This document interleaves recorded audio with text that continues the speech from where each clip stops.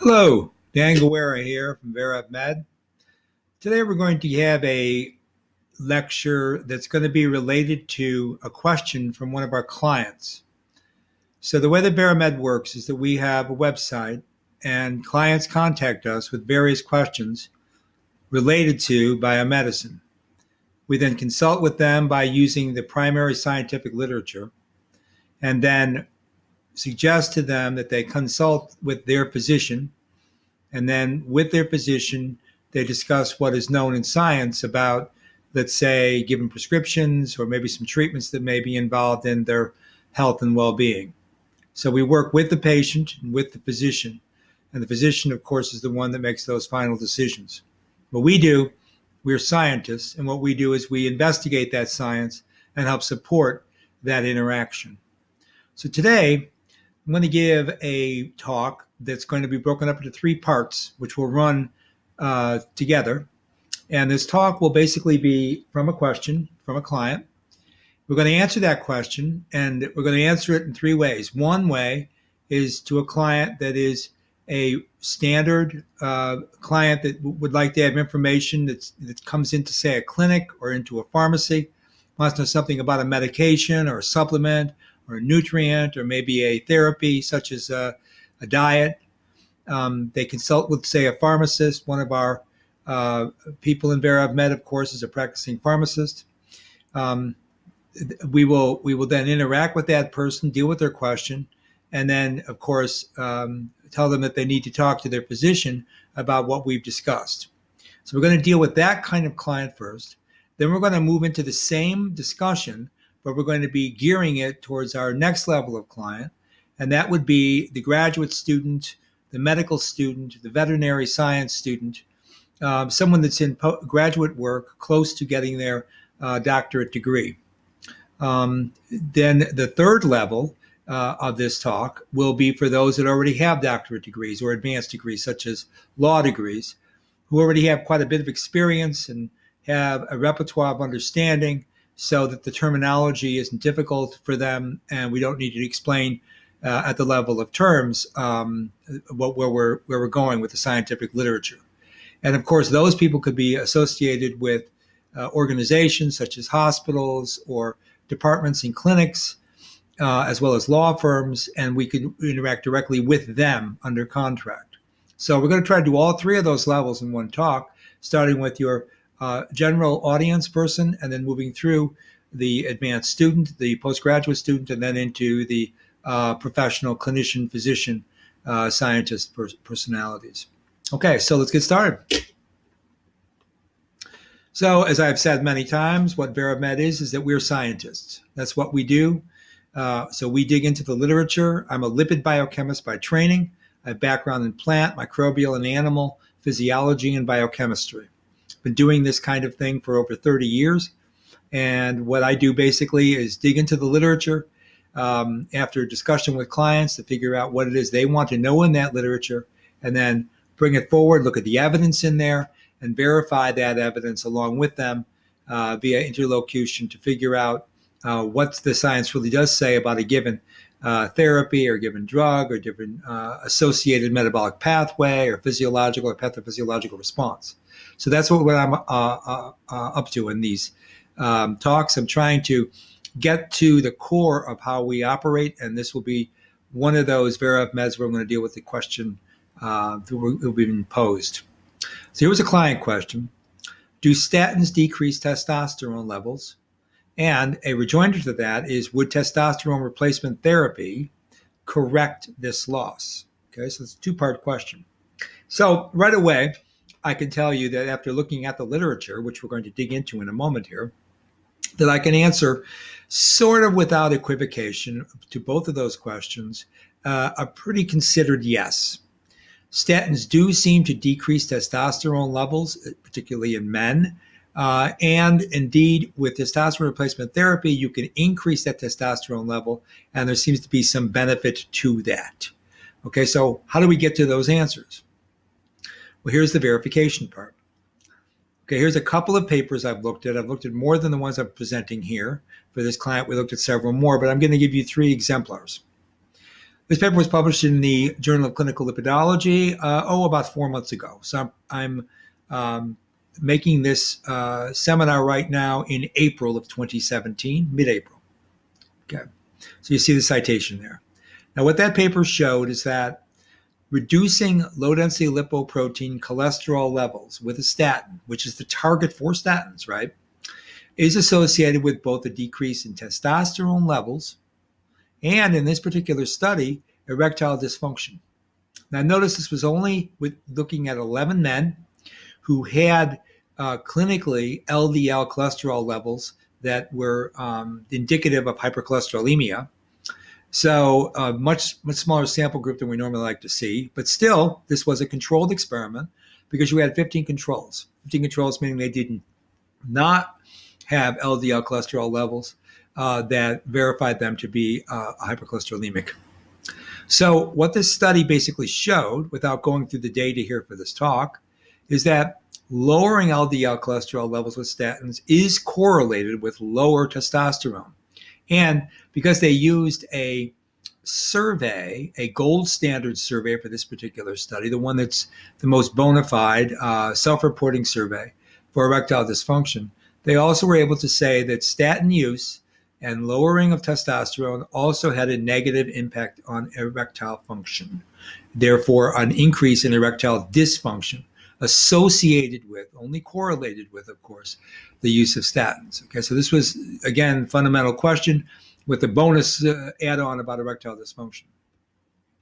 Now, in another study, again, very recently published 5 months ago, maybe 6 months ago, with a larger group of men, 150, and now these people weren't diagnosed with low-density lipoprotein cholesterol levels that earmarked them for hypercholesterolemia. These men had type 2 diabetes. Okay, they were diagnosed with that. So one of the statins reduced free testosterone levels indeed, but did not have a negative impact on sexual function. Now, okay, so this now, of course, differs or is contradictory to the previous study that said that the surveyed men, 11 men, said they did experience reduced erectile function. Now, the difference between the two papers, first of all, these are diabetics, not hypercholesterolemics. So it's kind of an off-target thing to be taking statins anyways, because statins are really supposed to be lowering LDL cholesterol and don't really have a direct effect on type 2 diabetes. However, they're often prescribed. Now, there's that. Then, this is a baseline study, which simply means that you start off with a certain level of LDL cholesterol, a certain level of testosterone, a certain level of erectile function, and then you proceed to do the experiment. That is, you're administering the statin drug, and then you get an outcome. There are no control healthy subjects here. Okay, so that's a major problem with this particular paper. Likewise, I looked into the kind of survey that is the instrument that they use to determine erectile dysfunction, and it's a streamlined version. So there are two major instruments for self-reported analysis of erectile function. One of them is the gold standard, which is much more thorough, much longer, but tends to be supported by the medical community as being the gold standard. And then there's another one that comes out, which is much shorter, easier to answer, more easy to get compliance by the patients to fill it out. But because of that, it probably suffers from verification and accuracy. So those are three things that are different between these two studies. But you get the idea that certainly it does look like you get reduced testosterone levels, and whether or not you get the added negative effect of erectile dysfunction may be related either to diabetes or to maybe the actual instrument that's used to measure that. Or it could in fact be a biological occurrence that's just variable amongst population. There's a third paper. So it's published in World Journal of Diabetes very recently, about a month ago. Now this is a much larger group. This is about some 857 diabetic men, again diabetics. They're broken up into 3 cohorts, so this is more of a randomized controlled trial, and with crossovers. So how are they broken up? You had high testosterone, low testosterone. You had men that were on a phosphodiesterase inhibitor or not. Phosphodiesterase inhibitors are things like Viagra, okay? or the active component in there, sildenafil. And then the third cohort was whether or not they were on statins. Okay, so what are the upshot of this study? It turns out that statin use, the Viagra type PDEIs, the inhibitors of phosphodiesterase, which are Viagra active therapies, pharmacotherapies, and TRT, that's testosterone replacement therapy, all looked at the endpoint for this study, mortality. They reduced mortality independently. That is, they increased lifespan. Now, I thought this was interesting because I'm giving a series, an arc of lectures on aging. So this is really something that impacts a lot of biomedicine. So all three of these, statins, which of course are promoted by the medical community for cholesterolemia and lots of other diseases, and so are termed beneficial or deemed beneficial, but not probably Viagra being one that's normally considered that way, and probably also not testosterone replacement therapy, which has some negative connotations in cancer research and even maybe in cardiovascular. But in this study, okay, with diabetic men, all three of them independently seem to increase lifespan, that is, to reduce mortality. And they were independent variables. Each one of those three variables worked that way. Now, the beneficial effects of the testosterone replacement therapy was actually codependent on not staying, but statin treatment, meaning that in the absence of statins, there's no positive effect of testosterone on longevity. Okay, so that may suggest, it's only a suggestion, that lowering the LDL-C with statins while decreasing testosterone may still improve longevity. But certainly that's not one of the major reasons for this study. Okay. Now, PDI alone, PDEI, that is the Viagra compound, and with other treatments significantly alter age-related mortality in diabetic men as they increase with age. Now, this is very interesting. It looks like age, therefore, plays a role in the positive benefit of the drugs. So the older these gentlemen got, the older they were in the population. I think the mean age was about 65, but they were as old as 80. The older they were in that cohort, the more positive effect you got from statins, Viagra type compound, as well as testosterone replacement therapy in association with those other two. That's very interesting. It means there's an age dependent variable, which probably needs to be investigated much more thoroughly. Okay, so that's the end of part one. That is the answer to our client's question. We prepare that as a written document with all of those citations. And also now I'm giving it as an oral presentation video. Now let's move on to the second level, what we do at VerEvMed. So I'm going to call this a detailed report on statins and testosterone, after which I'm going to just call it T. And this is geared more towards your graduate student or medical student and postdoc, beginning postdoc, say, in sciences, okay? Maybe a second-year graduate student, maybe a second or third-year medical student, and a beginning postdoc. This is where we're going to be at with this terminology. I'm going to be expecting is pretty common from amongst this group, so not need to explain everything. Okay, here's our friend cholesterol. Remember that statins are supposed to be targeting cholesterologenesis, right? So there it is. It's a cyclopentanophenoanthine ring structure, and you see that in a whole host of organic molecules in humans. Of course, steroid hormones, mineralocorticoids, and glucocorticoids come to mind first of all. So there is the compound. And cholesterol itself, while it's a precursor to all of those very important endocrine hormones, it is also, of course, a major player in membrane fluidity. It is the reason why we have a fluid plasma membrane in animal cells. So cholesterol is an invention of an oxygenic environment in terms of molecular revolution.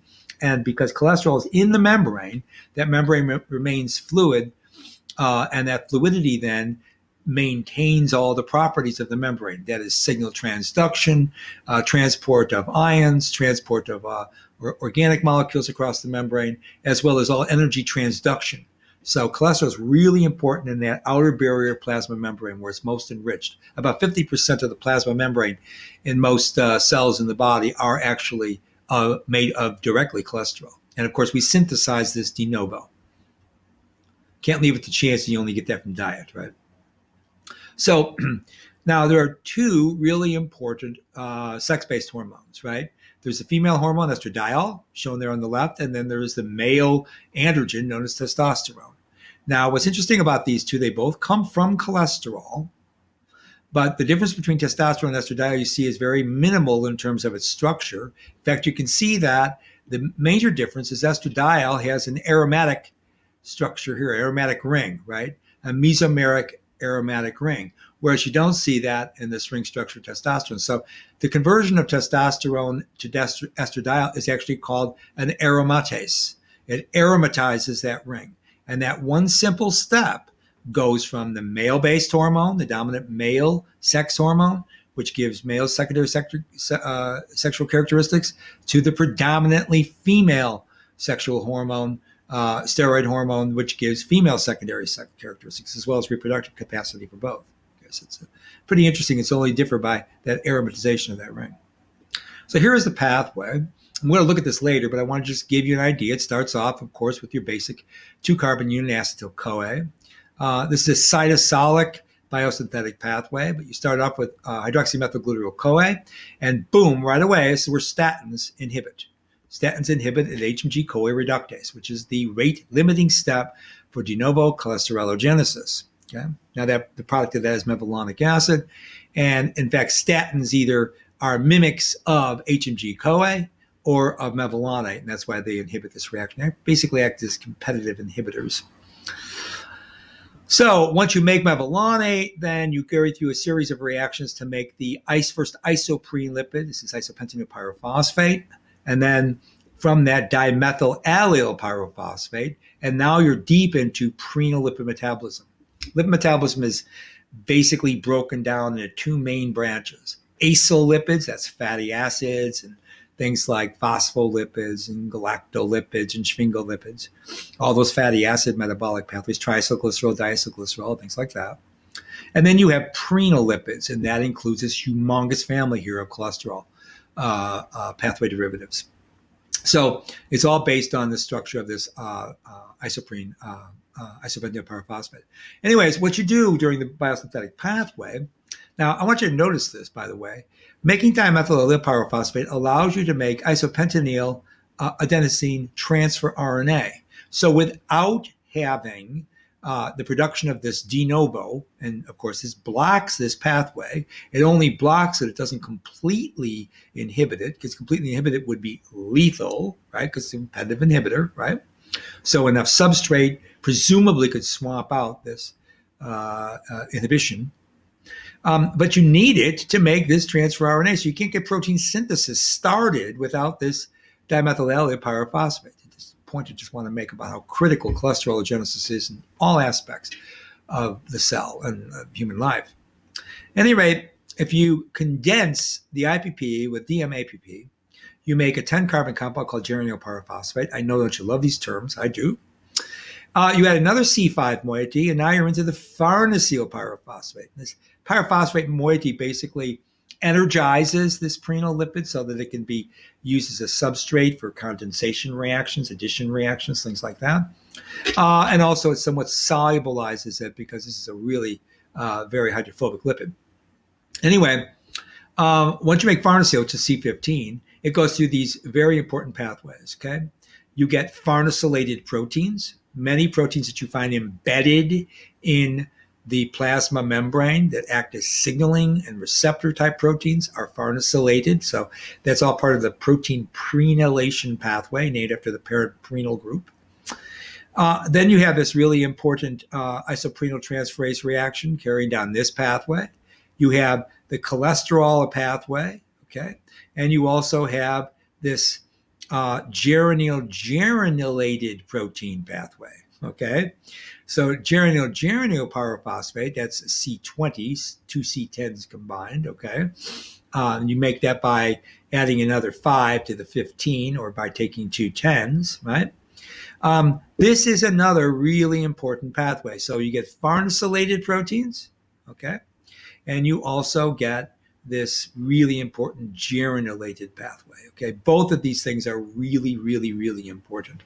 And as it turns out, and what we're going to talk about subsequently, this geranyl-geranyl pathway, if it is blocked by statin use, because remember, this whole pathway is going to suffer with high levels of chronic statin use. Now, whether or not this has been thoroughly interrogated by the literature is certainly not well founded. That is, if you look at the literature, there isn't enough yet on examining all these different biosynthetic pathways.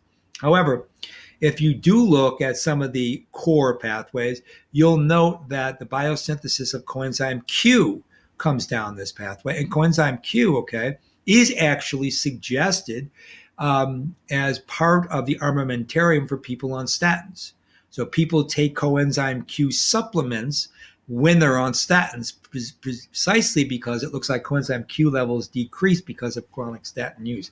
So already that's kind of in the literature. So statins are not a benign drug in that the heavy dosing of statins certainly can impact this tremendously important biosynthetic pathway, right? So, and of course, just making cholesterol, membrane fluidity, protein translation, the oxidative phosphorylation pathway, prenylation of proteins, either farnesylation or granulation, all of these are very integral for life. So obviously these are not completely potently inhibited because you wouldn't get any cells surviving that. So the key point here is that since statins do block the entire isoprenoid pathway, way up here, rate limiting step, all of the key mediators of signaling can become deficient and therefore chronically disabled. Now, it's not saying they will, that's I said can, okay? And so the literature is still not quite thoroughly interrogating this pathway, but it's something to keep in mind since the production and utilization of statins is a modern medical experiment. It's something that we've been doing only in this generation. So long-term chronic use of this and what may be imparting either in the metabolic level or maybe in the epigenetic level is still not worked out. Okay, so that's an important point to bring up. There's a reaction for us biochemists to show you ATP-CoA reductase. There's a reaction, notice it uses the reducing power of NADPH, which comes from the oxidative pentose phosphate pathway. And there's mevalonic acid, named for the pathway, also known as the mevalonic acid pathway. All right, so why do people take statins, right? Well, way back in the 70s, the literatures began to fill up with showing that hypercholesterolemia seemed to be associated with atherosclerosis, atherosclerotic plaques, therefore providing for cardiovascular disease. Such things as heart failure and, of course, stroke are two major complements of that pathophysiology. So where does this come from? Well, remember that cholesterologenesis, okay, is linked to lipoprotein metabolism. And know that lipoprotein metabolism starts off with chylomicrons, of course, in the intestine, but then the major players of circulating lipoproteins that don't involve chylomicron or chylomicron remnants, which primarily contain triacylglycerol, are the very low density, intermediary density, and low density lipoproteins. These are three proteins, all with similar apolipoprotein backbones, which differ only in the amount of free fatty acid that's cleaved off by an enzyme that's peripheral in all cells called lipoprotein lipase. This is how you bring fatty acids to the periphery, such as, for example, skeletal muscle. Going to be really important here in a few minutes when we get to it. So as you enrich from the VLDL, okay, notice VLDL is coming out of the liver, it's in circulation, you're meeting up with lipoprotein lipase, you're enriching for cholesterol because you're removing fatty acid. What do lipoproteins have? Well, again, they're non-covalently associated protein lipid complexes that serve to carry hydrophobic compounds, that is lipids, in the blood, which is an aqueous compartment. So that's what lipoproteins are functioning as. These are not covalently associated lipids with proteins. So they're not proteolipids, they're lipoproteins, right? Non-covalent association, primarily via hydrophobic interaction. At any rate, as you mature from the very low density lipoprotein to the intermediary or IDL to the LDL, you're enriching for cholesterol. So in the normal state, in the normal physiological state, the IDL and LDL dock to LDL receptors. The LDLR then in the liver takes back the excess LDL from the bloodstream and takes it in, endocytoses it, breaks it back down to apolipoproteins, and stores a little bit of remaining cholesterol. Now, in a normal diet, in a normal healthy individual, you're not going to have a whole lot of this LDL coming in. The problem is when you have too much of it. So let's take a look at a couple of pathologies, and this maybe will bring it all together for you. In familial hypercholesterolemia, the problem basically is not diet, and it's not fatty acid metabolism, and it's not even isoprenoid metabolism, that is cholesterologenesis. It's really because you don't have any LDL receptors. So LDL receptor synthesis is deficient in the classic familial hypercholesterolemia. So because you don't have a lot of LDLR in the hepatic tissues, you can't take up that IDL and LDL. Now, what's the real problem here? Okay, the knee jerk from the hip sort of response is, well, cholesterol causes atherosclerosis. First of all, I want to disabuse you of that error. It's not cholesterol that causes atherosclerosis. It's oxysterol. Oxysterol, for example, being generated and stored in macrophages which then invade epithelial cells like in cardiac muscle, that then bestow upon that cardiac muscle tissue macrophages chocked full of oxysterols, which can then generate or transform into foam cells, right? That's your classic atherosclerosis pathway. So I know that oxysterols sound a lot like sterols, and of course cholesterol is a sterol. But the important point here is that cholesterol itself is not the mediator of the bad news. Cholesterol is something absolutely vital to the human body, right? Membrane, lipid, I told you 50% of all plasma membrane in the human is actually cholesterol, right? Not its derivatives. But then it's also the precursor to all those other things like mineralocorticoids, glucocorticoids, and the sex hormones. Obviously, it's pretty important. At any rate, what's this deal about oxysterols? Oxysterols build up because when you have a lot of IDL, and in fact, even some VLDL and certainly LDL, okay, the LDL here, you have in circulation, it's exposed to molecular oxygen because the blood is really high in molecular oxygen, right?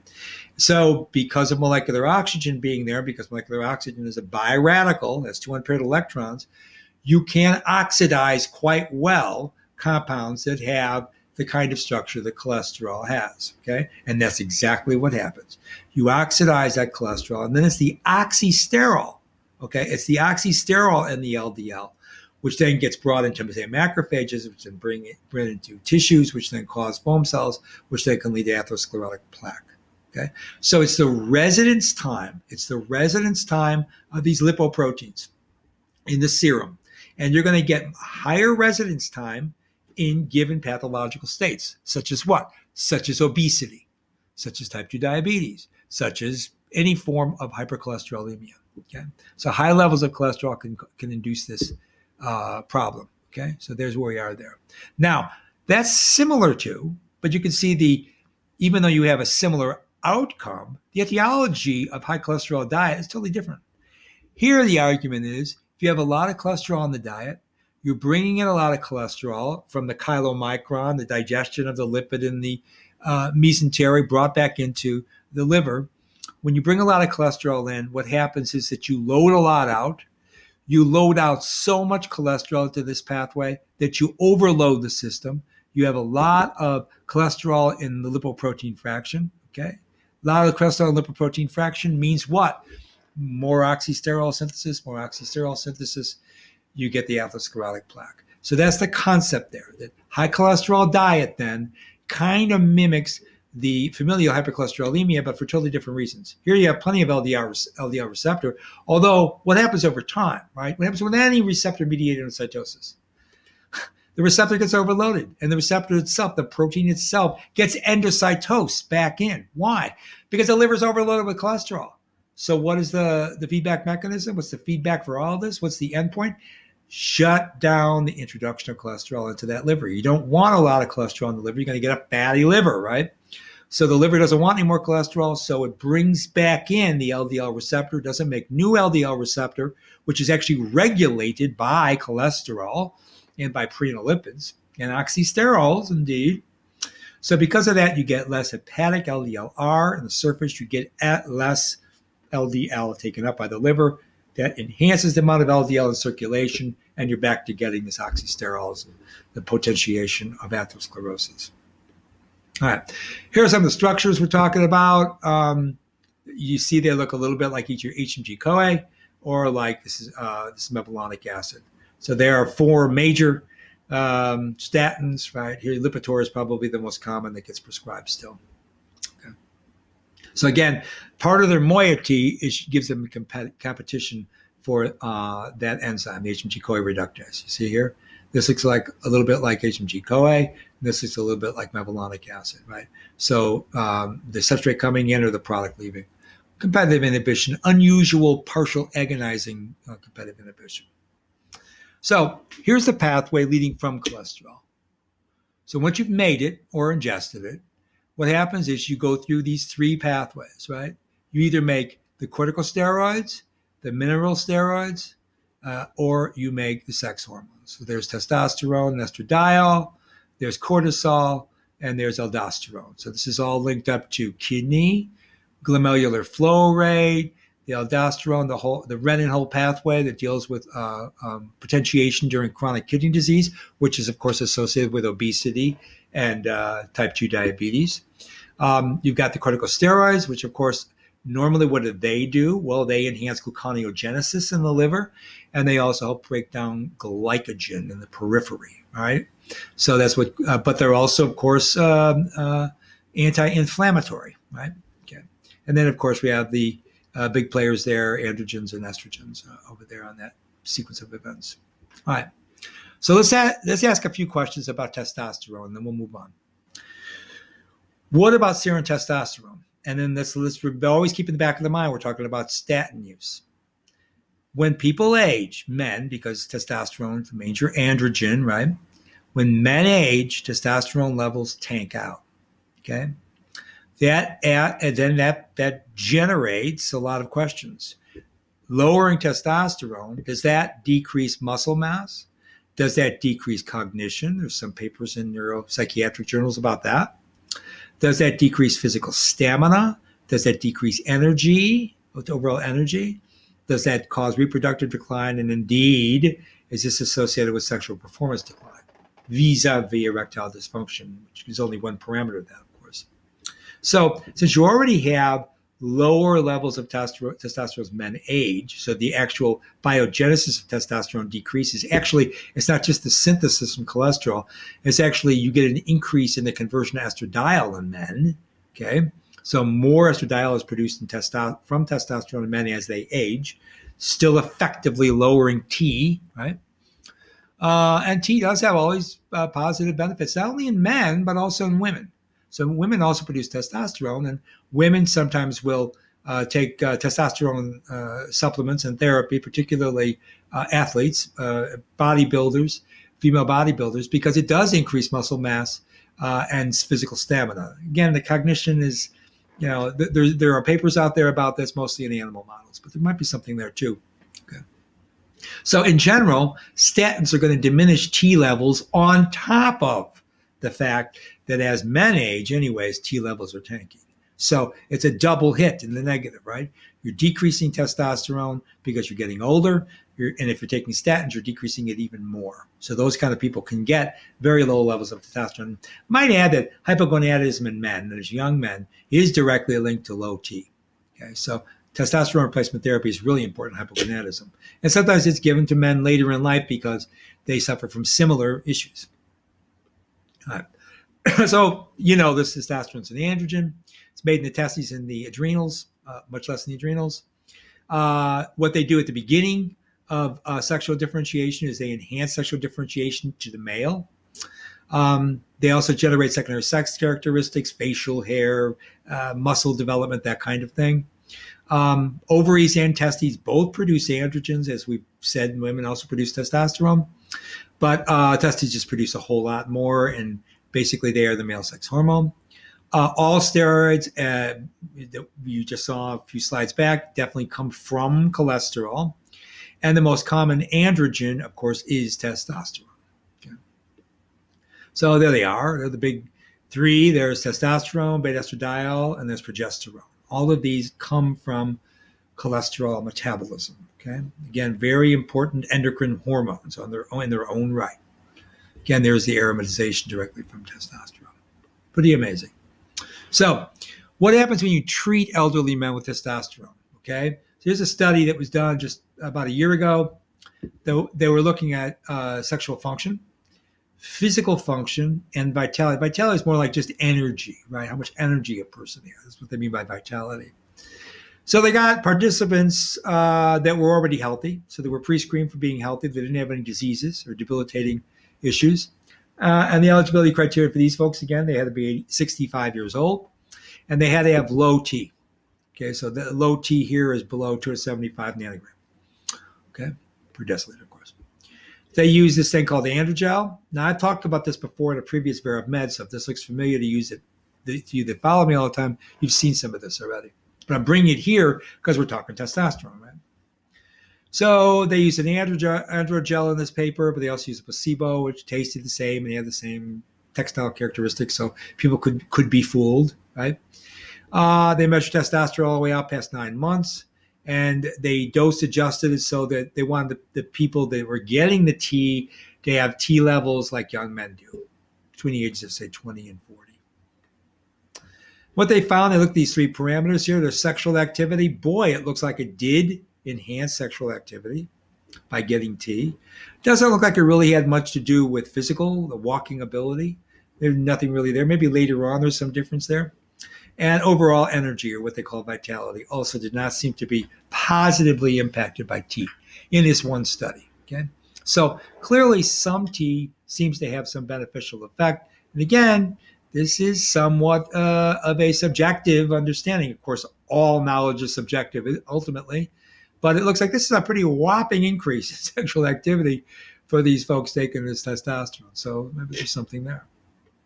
All right. Other studies that were looked at, you can see the citations here. They're all published very recently. Testosterone supplementation, glucocorticoid, right? Milieu and bone homeostasis. In aging, they saw a positive effect throughout. That needs a follow-up. Here they looked at this Fengu Creek seed extract. So the people who published this paper, first of all, there were no real controls here, okay? So the experimental design on this paper was kind of flawed. Secondarily, there was probably bias in this paper because the people that were doing the work were funded by a Fengu Creek seed extract firm. Okay, so doesn't mean that it's not accurate or honest data, but you have to take that in mind. But anyways, they claimed they got elevated testosterone from this seed extract. Boy, they got higher sperm profile, more viable sperm. They claim they got better alertness. They claim better cardiovascular tone. They just look fantastic. Again, take this with a grain of salt, or maybe with Fengu Creek seed extract not. All right. Third paper that got briefly, testosterone replacement in the infertile man. This is hypogonadic, or people that are generally infertile. This isn't a direct T treatment. What they did here is they inhibited estrogen receptors. Remember how estradiol is the product of testosterone aromatization. So if you inhibit the receptor, you build up estradiol, you block the aromatase, back to feedback inhibition. I know you folks heard of this many times. Also, there are inhibitors of aromatase. That tended to boost T, and they did see some restored fertility in this population of men who had infertility for various reasons. Some of this hypogonadism. Again, it needs follow-up. Fourth paper I just briefly looked at, testosterone supplement in older guys for up to 3 years is this, yielded a modest improvement in muscle mass and power. Okay, so again, that needs follow-up. There's a paper, when you go out and you look at the literature, you see a lot of this sort of, I almost call it a physiological anecdote, right? But it's there. And these studies are not done with poor conditions or with poor experimental design. They're done pretty well. And they're with humans. Again, not mice, rats, or C. elegans or something. Well, C. elegans probably wouldn't work here anyway. But anyway, last paper, British Medical Journal. Now, this is a review article. And I really suggest if you want to look at a review article recently published, okay, it's isn't very old, year and a half now, I guess. They claim that for low T people, that supplementing with testosterone, boy, they just couldn't prove that it had any positive effect.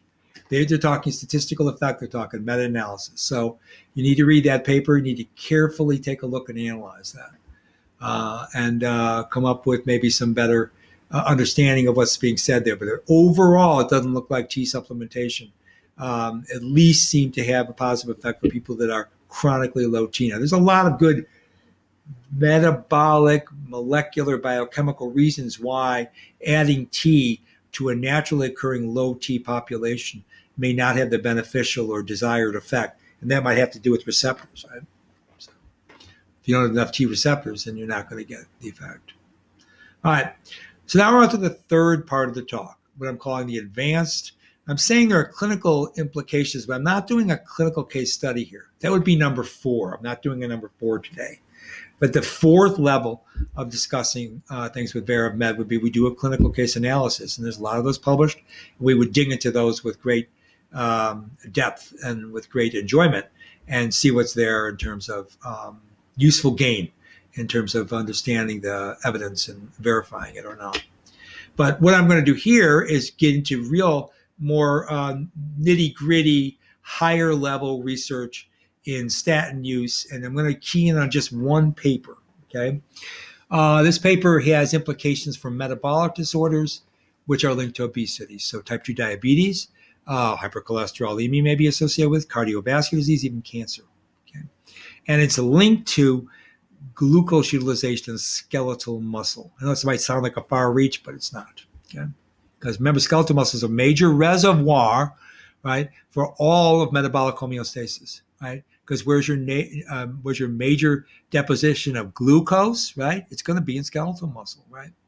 Adipose as well, and the adipose and skeletal muscle are communicating with one another because fatty acids also are being translocated and dropped off into skeletal muscle as well as cardiac muscle, as well as adipose, right? So they're all homeostatically conjoined and axial. All right. So we're going to look at this paper. A RAB GTPase activating protein is involved in the regulation of fatty acid oxidation in skeletal muscle. Again, this was published relatively recently, I guess it's 3 years now, in American Journal of Physiology. Okay, and there's your citation. So what are we talking about here? Why is this linked to statins and lipids and the whole bit? Okay, let's go down here. Muscle is one of those cell types that you get insulin-dependent glucose uptake. So you get insulin-dependent glucose uptake in adipose, major depot for glucose and lipids.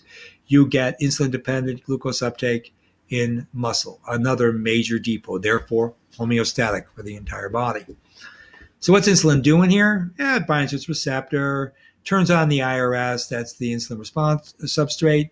Then it induces, by associating with phosphatidylininositol 1,3 kinase, making the trisphosphorylated phosphatidylinositol, which then turns on protein kinase K, which then activates AKT. This is all, in some cells, actually promotive of biosynthesis, that is protein synthesis. Okay, so mTOR is not here, but this is another mTOR sort of signaling pathway. I'm just not showing it here. This is skeletal muscle. What that does, once AKT comes on, it phosphorylates this protein here, AS160, which then controls the RAB protein. So there's RAB GTP, that's your active form, and there's RAB GDP, which is your reservoir form. So this is going to regulate the synthesis of RAB GDP, which then can be used as substrate to make RAB GTP via an exchange factor, which clips out GDP and adds GTP, and then boom, look what happens. It takes a GLUT4. GLUT4 is a glucose transporter common in skeletal muscle that's associated with vesicles in the cell, and it moves them. So the RAB GTP protein acts kind of like a molecular motor, and it causes this translocation of these GSVs, these vesicles. These cylinders here are the GLUT4, and they either fuse directly to the plasma membrane, where they act as monomers, where they're kind of like poor translocators of glucose, but then they can be transformed because of interactions in the lipid membrane and adapter molecules, both lipids and proteins, to form this highly active GLUT4 cluster. Now, you can make the GLUT4 cluster in situ in the membrane because of membrane dynamics and protein dynamics, or you can get this fusion directly of this vesicle, and when that happens, it carries everything with it. The whole package is there, and you make the GLUT4 cluster because you're already carrying multiple GLUT4 polypeptides. This is the protein moiety and the translocator that will transport glucose into the muscle cell. This is really important. Lots of reasons. Glucose right? You have glucose oxidation in the muscle, very important for muscle contraction. In fact, there are two basic kinds of muscular activity. There's glucose oxidation. I'm talking from the biofuel perspective here. And then there's what? Fatty acid oxidation. Fatty acid is the tried and true, hey, the muscle's always got to be toned. It's always got to be ready to do something. It's got to be active when it needs to be. It's also for endurance, right? Because fatty acids you can store a lot. You get a lot more ATP from fatty acids than you do from sugars, et cetera, et cetera. But as it turns out, the muscle fibers sort of disassociate. One going down to glucose oxidation, which means less mitochondria. So the gene expression to make mitochondria for oxidative phosphorylation, for fatty acid beta oxidation, for fatty acid uptake in those muscle fibers is diminished. Whereas then there are muscle fibers that are directly for the fast twitch, glucose, less mitochondria, glucose oxidation, making glyceraldehyde 3-phosphate, going through glyceraldehyde 3-phosphate dehydrogenase pathway, getting only basically 2 ATPs via NADH, that pathway. But again, this is for your fast runner, your sprint runner. This is for your fight or flee. This is for having energy when you need it now, right? Because glucose is soluble. You don't need translocation. Lipids are slow and steady. Glucose is fast and furious, right? All right. So anyways, this is all regulated. As you see, there's insulin dependence, which is interesting because you know the diabetics have a problem with insulin resistance, right? So something's going on here in the skeletal muscle where this isn't working correctly. And believe me, it's been well interrogated, as I'm sure many of you know. Is it the IRS? Is it the receptors? Yeah. Sometimes it's the PI3 kinase. Yes. Sometimes it's the AKT. Yes. Sometimes. Is it the AS160? Yes. Sometimes. Is it the Rab protein? We're looking at that now. Okay. Rab protein is your ultimate liquidator of the movement of this vesicle. So it's pretty important, right? Yeah. Anyways, what happens when you use this cluster and you lower the level of glucose in circulation, it gets endocytosed back, makes an endosome, and then it can be resorted, reallocated to make a fresh vesicle, and back out it goes upon induction of insulin. So this is your feedback pathway going back down, okay? So you can sort back directly to making this vesicle and be stored there until you get enough glucose. More glucose in serum, you need more glue transporter, boom, boom, boom, it comes back up, insulin dependent. Okay, so there's your pathway. Now, what about RAB-GTPase? RAB-GTPase is a huge family of GTPase proteins. Okay, we're just looking at one small parameter here, but you need to know that this RAB-GTPase is important for membrane trafficking between organelles. What organelles? Endoplasmic reticulum, Golgi apparatus, nuclear envelope, mitochondrial membrane, peroxisomal membrane. So you get membrane-membrane interaction, and it requires these RAB-GTPase molecular motors, I call them. It causes a lot of molecular fluidity changes in the membrane lipid protein environment, and in so doing changes leaflet orientation, phospholipid orientation, and causes the membrane dynamics that's necessary for vital communication between endogenous endomembranes. Okay, so RAB-GTPase is a super important protein, and sometimes, of course, it can go awry. So let's take a look at this. So the trafficking between one membrane and another, you need RAB-GTPase. It's absolutely essential. Without it, it doesn't work. And what does it do? It ensures not only that it works correctly, it also ensures how much activity occurs and when, how, where, and why it occurs, right? So it adds specificity because it's a family of proteins, okay? And they have co-adapter proteins and molecules that are necessary for RAB-GTPase to exist in some subcellular component or another. The inner leaflet of the ER, the outer leaflet of the ER, the cis or trans Golgi, you get it. The inner mitochondrial, outer mitochondrial membrane, the peroxisome, et cetera, et cetera, et cetera, plasma membrane. Okay. So they control membrane identity because they're also co-integrated in membrane biogenesis and turnover. Remember, that is the lipid moieties and the protein moieties, because they're involved in vesicle budding from things like the ER and the Golgi. And of course, in so doing, they recruit kinases and phosphatases so they can sequester them, so they can shut down, or they can slow down, or they can make occult your normal phosphorylation cascades, including PI3 kinase cascades, by hiding kinases and phosphatases by being held in vesicles, or they can transport those proteins to other subcellular compartments where they can be more potent and positively effective or negatively impacted by being translocated areas where there's no substrate. So there's a great deal of crosstalk between multiple RAB-GTPases, and that again ensures a spatial temporal regulation of signaling and trafficking. Okay, so both things, yes or no, the valence, and where it goes, right? So very, very important, critical, right, these GTPases. And it's a temporal signature because you have to be able to cycle around like what you saw with the GLUT4. So when you have a functional corruption of Rab, what do you think happens? Holy smokes, all kinds of bad things. What are some major things in pathophysiology and disease? Immunodeficiency linked to this, lots of forms of cancer, and lots of forms of neuropathology. And by that, do I mean the big ones, AD, Alzheimer's disease? Yes. Parkinson's disease? Yes. These are associated with that. Only, again, this is going to be an intracellular phenomenon. So you don't hear about these, but they're involved, and sometimes there are mutations in them. I was going to show you real briefly. This comes from a PLOS ONE paper. I just want to show you this geranyl-geranyulation. So finally, we're getting back to this, right? So these Rab GTPases, they need to be geranyl-geranylated. No, I'm not saying it twice because I don't know what I'm saying. It's because that's what they call the C20 moiety, geranyl-geranyl. Okay, sorry, I didn't make it up. I still think it's okay. Anyway, you need to add that C20 moiety to get these Rab GTPases into the right plasma membrane association, right? To get them to function, to do things like to get those vesicles to traffic the GLUT4 to the membrane, okay? So without that geranyl-geranyulation, these complexes don't cohere with all of these cofactor proteins. They can't get the exchange factor going. They can't take GDP and swap it out with GTP. They can't fire whatever it is that they're going to be doing to the plasma membrane on the vesicular trafficking.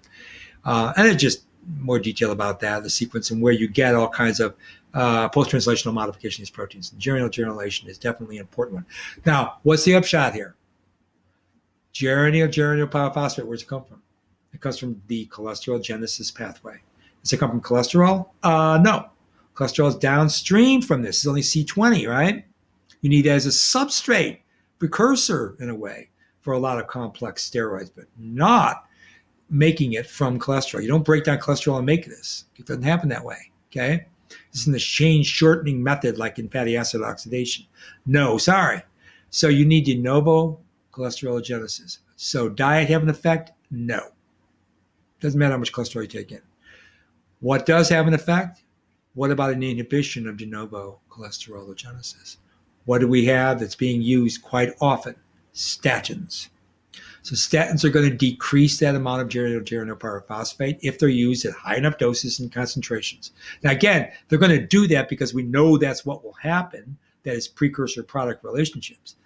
Whether or not that's a physiological or pathophysiological sequelae or consequence to taking chronic statins is still sort of not well described. Okay?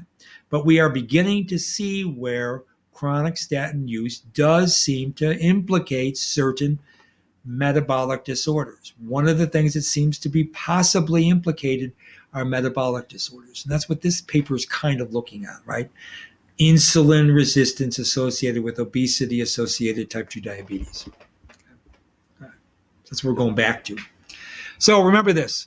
You need this geranyl-geranyulation here, blocked by statins, in order to convert this GDP-RAB, getting rid of this dissociation complex, getting the exchange factor, that's GAF, to make the active GTP. And what's this guy got to do? He's going to go and take the GLUT4 to the get that vesicular trafficking going. It's only one thing they do. They do lots of other things. Okay, so very myopically, for just this brief discussion, you understand that's what it's doing. And then, of course, it cycles back, right? You get rid of the GTP, you get GDP, you're sequestered. And what it takes then to get to being active again is the geranyl transferase. That's what that enzyme is, GGT. What do you need for that? You need geranyl pyrophosphate. Where do you get that? Isopentenyl pyrophosphate. Where do you get that? Mevalonic acid pathway. Where do you get that? HMG-CoA. You need to go through HMG-CoA reductase, which is inhibited competitively by statins. Got it. Okay.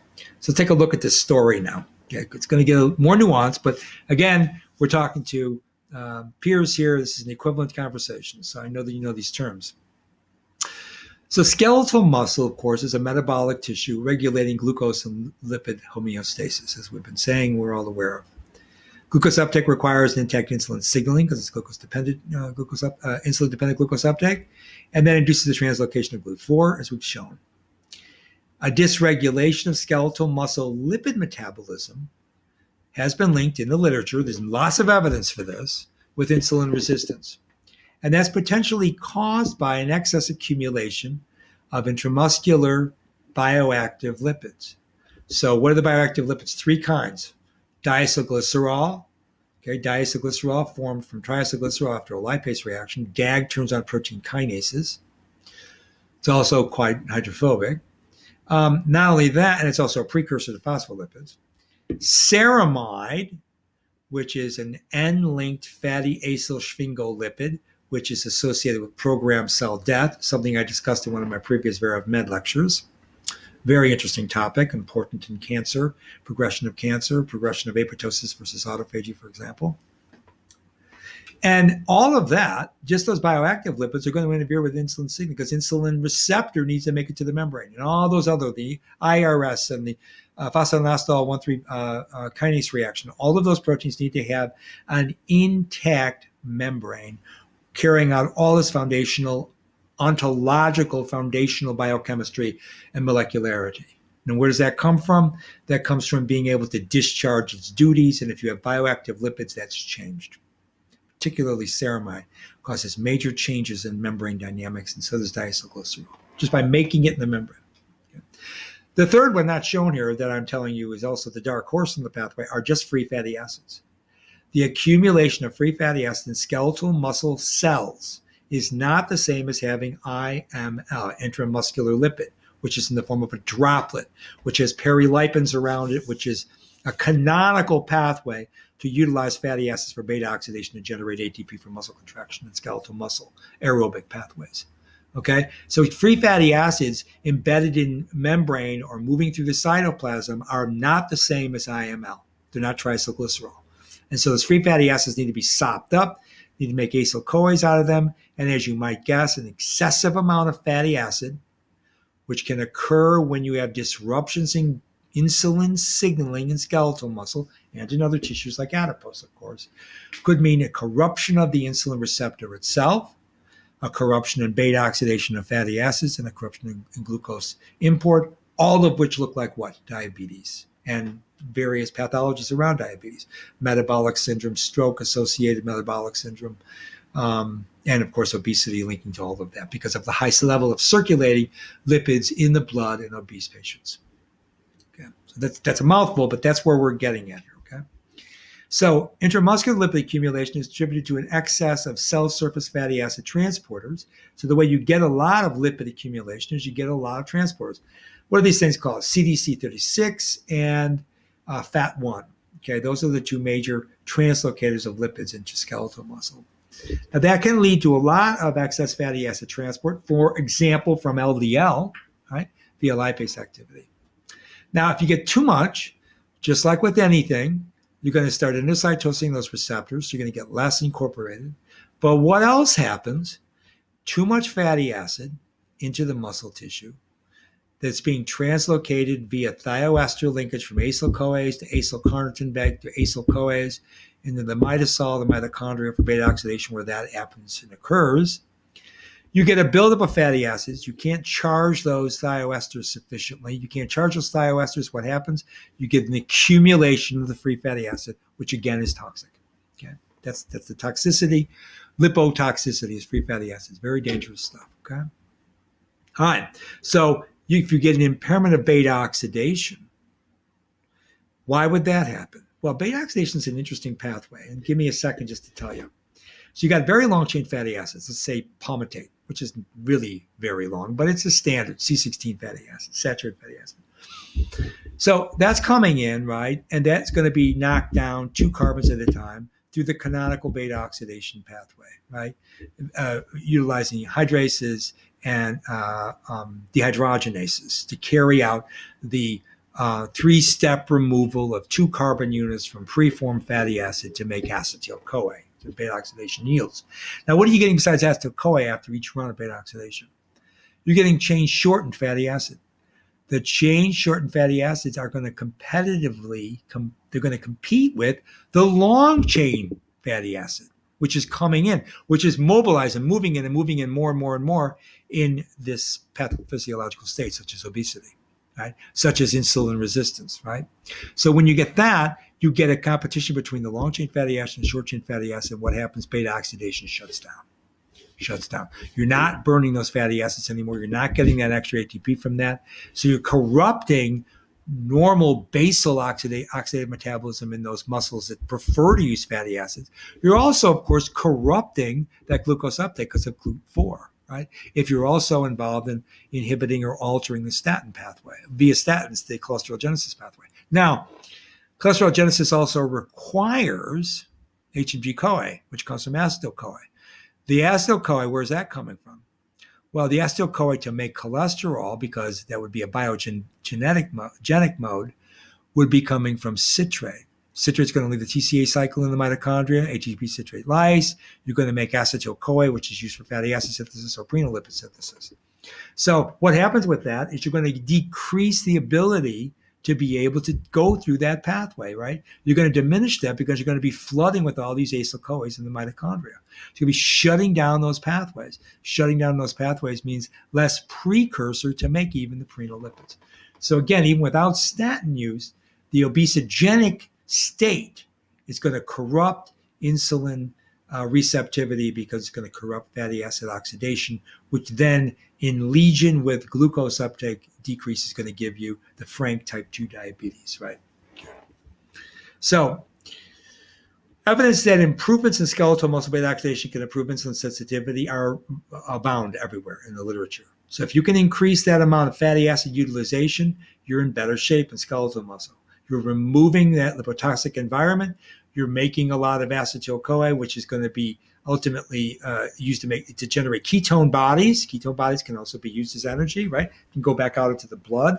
But likewise, you're going to be making a lot of NADH and FADH2, and that ultimately is going to be able to link to gluconeogenesis or sparing of glycogen in those muscle fibers that store a lot of glycogen and do glucose oxidation. So all of this is also to do with muscle fatigue, muscle wasting like in diabetics. It's all linked, right? Again, too much information to describe for one talk, but you get where these can be linked. Now, finally, let's talk about this protein. Okay.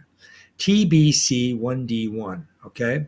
So that's Trey Bubba CDC1. Okay, I know, terrible. Trey proteins, Bubba proteins, and CDC proteins. I'm not kidding.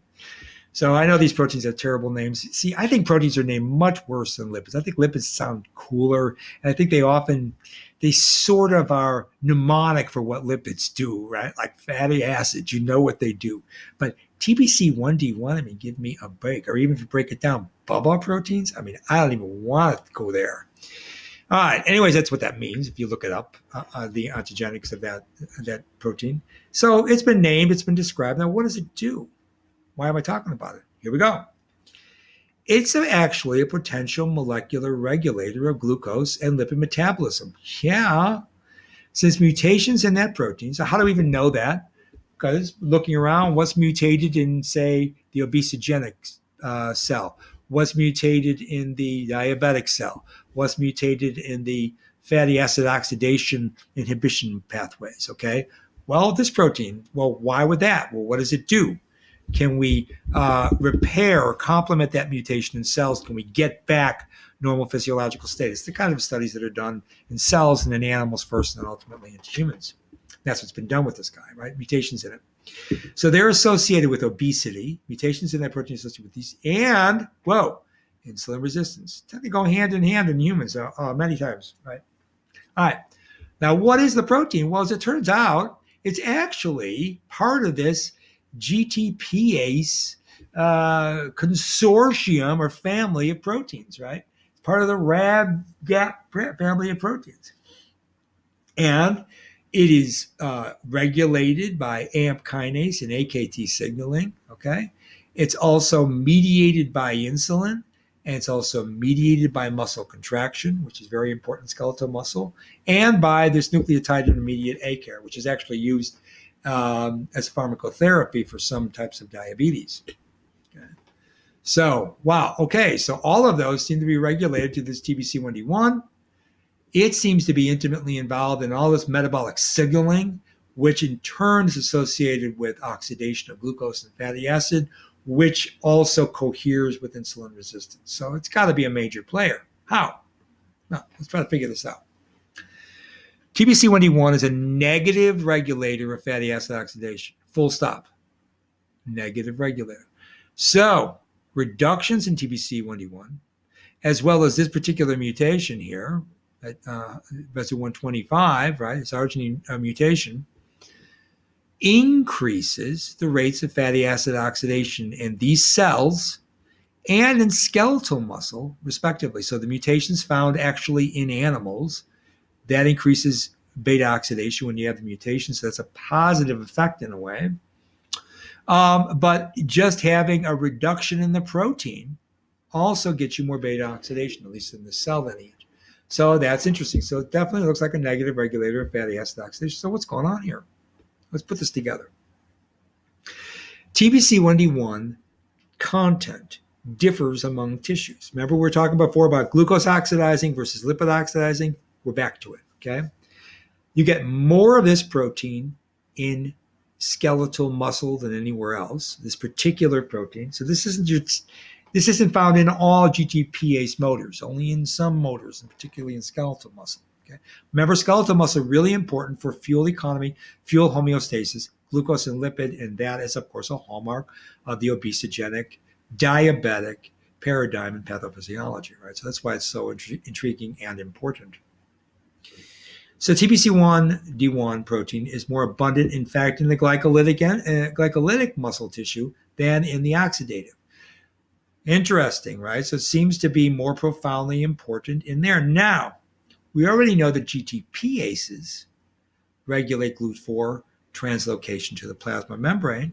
Since this is a GTPase adapter type protein, it looks like that all makes sense, right? This protein, the more it is, you're going to have more of it in glycolytic oxidizing muscle cells because you're going to need more of the mobilization of GLUT4 to that membrane to bring in more glucose because you're going to prefer glucose oxidation in those cell types with less mitochondria because of less gene expression to generate mitochondria and generate the enzymes inside mitochondria, oxidative phosphorylation, beta oxidation, amino acid transamination, things like that. So it looks like that makes sense, right? It looks like it would not be high abundant in fatty acid oxidizing muscle cells, and indeed it's not. Okay.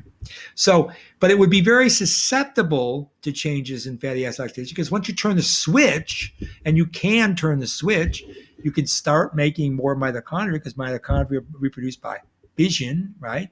So you start making more mitochondria, you're going to start putting inside those mitochondria all of the expression of the genes that come from both the nucleus and the mitochondrial genome to make oxidative phosphorylation, electron transport enzymes and proteins, as well as all the component lipids like coenzyme Q, right?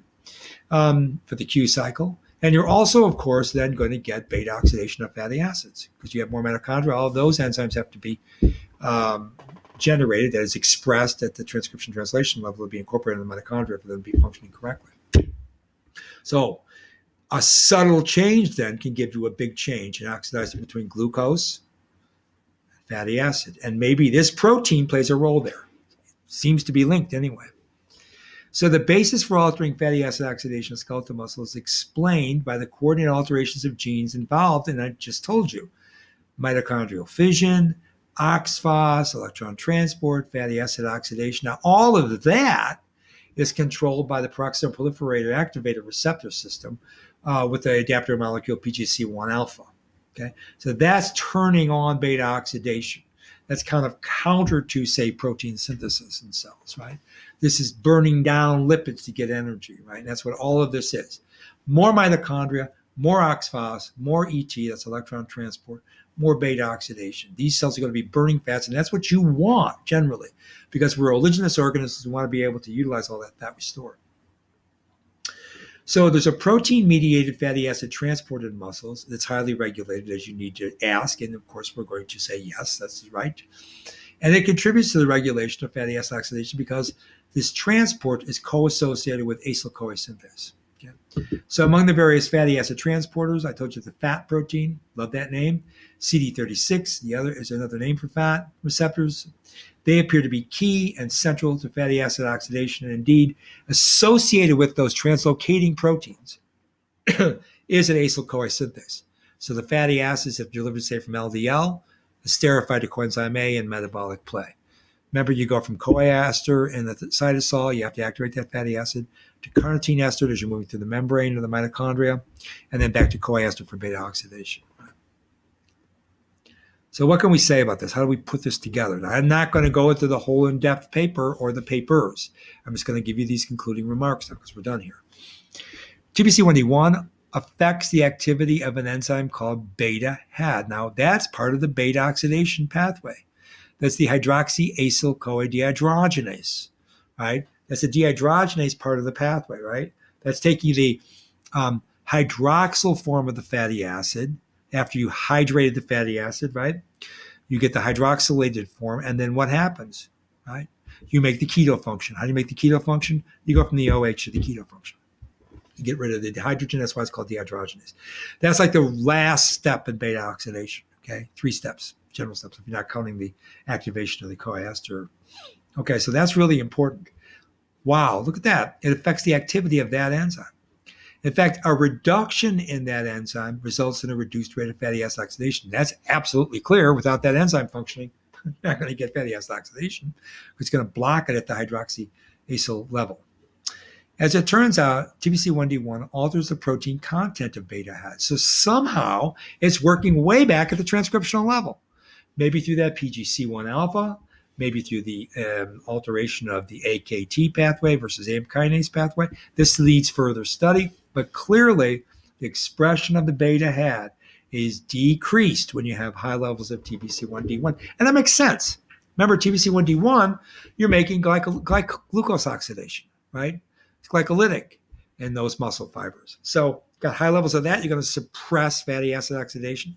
What do you suppress? The expression of the whole suite of genes, including the beta oxidation enzymes, including beta-HAD, right? The hydroxyacyl dehydrogenase. So that all kind of fits together pretty sensibly. Now, is this a transcription factor? Not likely.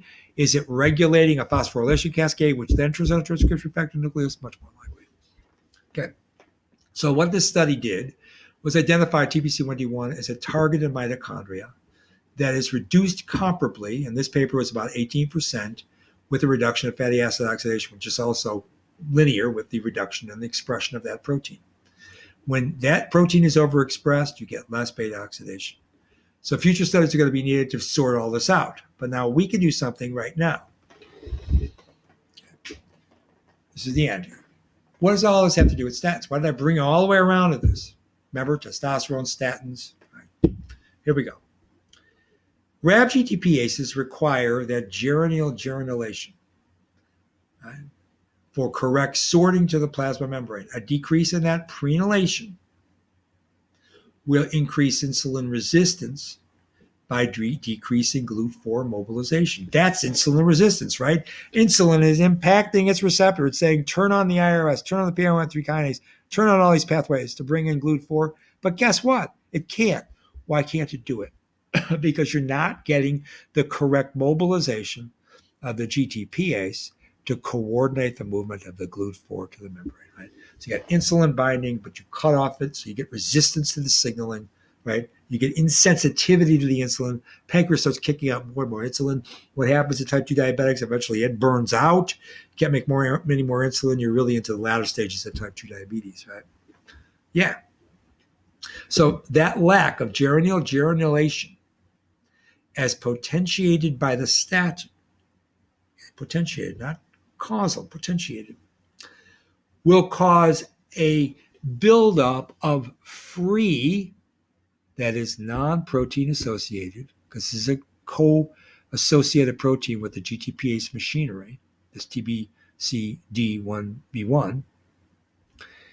When it does that, it's going to enhance inhibition of fatty acid oxidation, thus contributing to fatty acid accumulation and further dysregulation of oxidation, and therefore the frank diabetic state. So that's the take-home message here. Now, can statins have this effect directly, or is this just regular pathophysiology from obesity? Well, there's the question. So we can dig into the literature, we can ask those questions. But remember, this isn't the kind of thing that's getting regularly studied. Okay. For one thing, it's very complicated. For one thing, you need another thing, you need biopsies, at least of muscle tissue.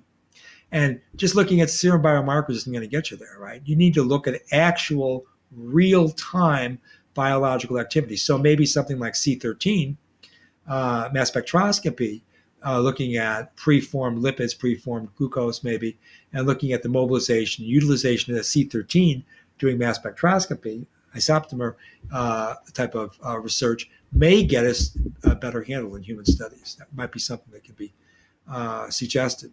Okay, but clearly this TBC protein, right? This Tre-Bubba CDC protein seems to have a negative impact on fatty acid oxidation when the GTPase is not geranylated, because then you get this associated complex and you get more of this potentially then acting as this transcription factor or as this indirect transcription factor, and therefore blocking out the production of more mitochondria, more oxidative phosphorylation, less beta head, less beta oxidation, more fatty acid accumulation. So we're back to this. Block this, you block all these pathways. The one we were talking about was geranyl-geranyl. Again, does this have a direct impact on all these pathways? Well, certainly at the level of reasoning and at the level of a lot of good evidence that can be verified, yes. But does the chronic utilization of statins have a chronic impact on this pathway? That needs to be studied. That's still a huge question mark in the research literature. It's something I think we'll see more and more of as people start looking at chronic use of statins, because this is a generation of people that basically are using them at such high levels. Right? Highly prescribed drug. Thank you very much for your attention. I know it was a very long talk, but hopefully I went through the 3 levels: the normal client, the graduate student, medical student client, and then the peer client. My name is Dan Guerra. There's my website, along with my cooperator, who is a registered pharmacist. We deliver to you this sort of interlocution from the scientific literature at these multiple levels. I'll be glad to work with you. There's my email, and thanks a whole lot for your attention.